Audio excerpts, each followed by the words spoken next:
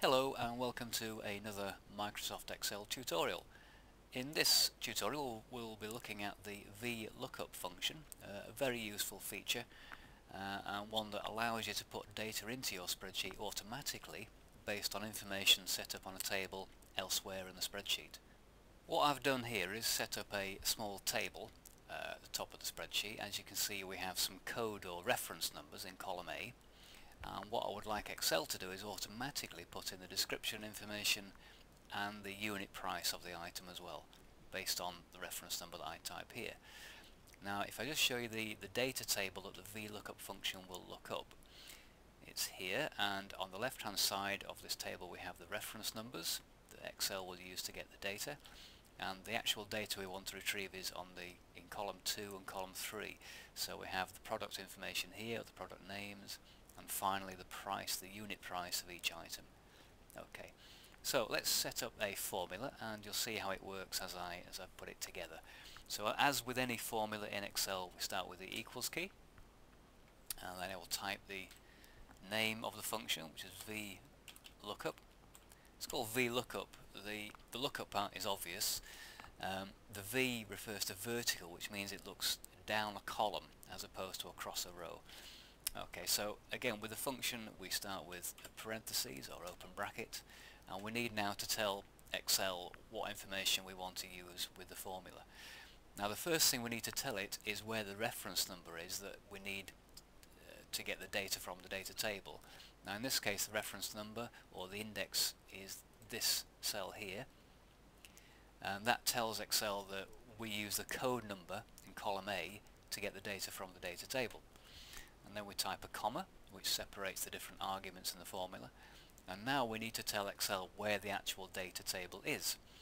And so I need to go down to the data table, and then I'm going to select the data within the table. Now the important thing here is that you should not select any column headings. So if I'd, for example, put reference number here and product name here, I should not select those because it can confuse the formula and it won't return the correct results. Equally, when you set up the data table, as you can see here, this table is sorted numerically, and it's very important whether you use an alphabetic sorting or a numeric sorting, the very first column needs to be sorted correctly, A to Z or 0 to 9 depending on how you set up your table. Again, the formula won't work correctly if it's not sorted. Okay. So we've told Excel where the table is. There is one very important thing I'm going to do here, which is press the F4 key. Now as you can see, what that's done is put little dollar signs around the cell references, and that sets it as an absolute reference. So when I copy this formula down, it won't move or change the cell references for the table, which is very important, otherwise again we will get wrong results entered into our description and price columns, or we'll end up with no results at all. Okay, so that's that part. Again we type a comma, and the final part is we need to tell Excel what column the information we want the data retrieving from. And as this is the description column, I'm going to tell it to look in column 2 of the data table, and as you can see in the data table, column 2 contains our product names, and then I'm going to close the bracket, and that is the essential formula for a VLOOKUP. And if I click that tick button there, which is the same as pressing enter, you'll see it puts the product name in, which is correct, Hammer. Now obviously what I can do is just copy this formula down 2 cells, and it will put in the correct items for code 5001 and code 4001, bolts and nails.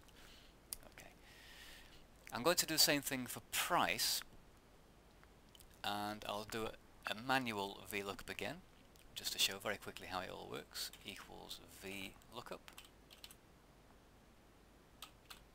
Try and get the key right. Open the bracket. Again, the first thing I need to tell Excel is where the reference number is. In this case it's A2. Comma. Then tell Excel where the data table is. Select the table. Only the data, remember, not the column headings. Press F4 to make it an absolute reference. Comma. And this time the information is in column 3 of the data table. It's the price information, so simply type the number 3, close the bracket or close the parentheses, and this time I press the enter key and you'll see that the price £10.20 goes into column C, which is great. And again, I can simply copy those down and the correct price will go in to each of those.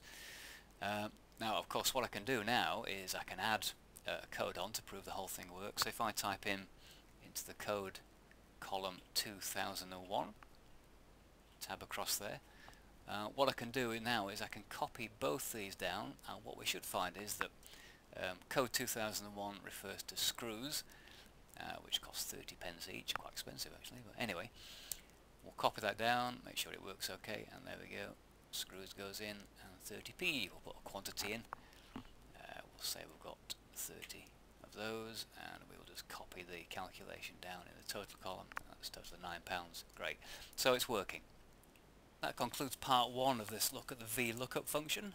In part 2 we'll have a look at some of the problems that can occur with the VLOOKUP formula, and we'll also see how you can very quickly create the same result using the paste function feature.